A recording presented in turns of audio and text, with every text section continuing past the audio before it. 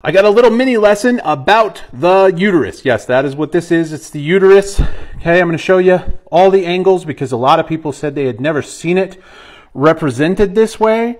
And so I want you to get to take a quick look at all of the angles so you can see what this amazing organ system actually looks like. Now, the other thing that people had a lot of questions from the quiz about was what these are, these wings. And this is called the broad ligament of the uterus. What does it do? Well, it's a ligament, so it does hold things in place, gives some support to all of these structures. It is continuous with the peritoneum, so the other tissues that are inside of your pelvic cavity there and actually up into your abdomen. But its major role is it actually acts as a mesentery, so a support for nerves and arteries that come to the ovary, the uterine tube, and the uterus itself. So that is what the broad ligament does. If you have questions, you know what to do.